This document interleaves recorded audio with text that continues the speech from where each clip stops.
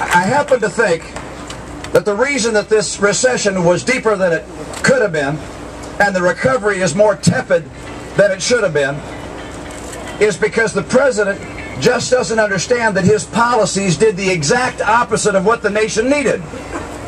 He said he wants to create jobs and create the conditions that will let employers add jobs. But ask yourself this: did promising to raise taxes help create jobs? No. Did Obamacare convince any small business to hire more people? No. If you're an energy-intensive business, did cap and trade and talk about higher energy prices cause anybody to add any more jobs? No. Did Dodd-Frank, his financial regulatory reform, cause banks to give out more loans? No. On every dimension you can think of, in this president's first 2.5 years in office, the actions he took made it harder for entrepreneurs to build businesses, for banks to loan money, for big businesses to invest in capital and in people.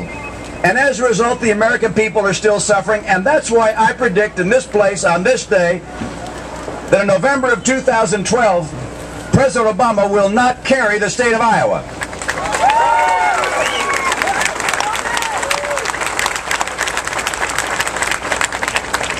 And you may say we should just raise everybody's taxes.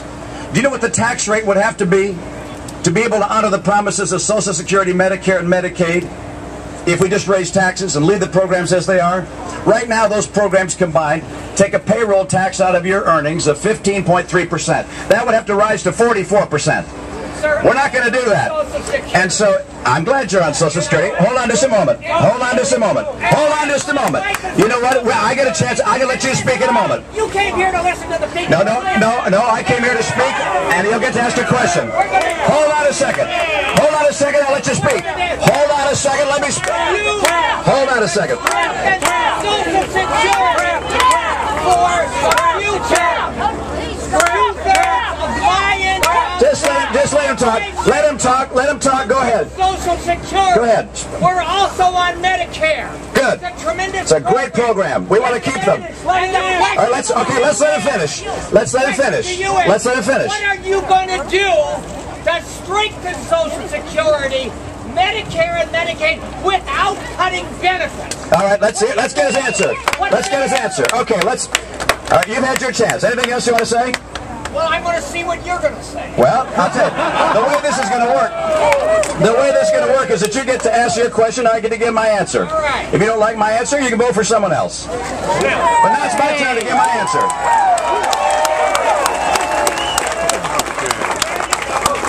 You ready for my answer? I'm not going to raise taxes. That's my answer. I'm not going to raise taxes.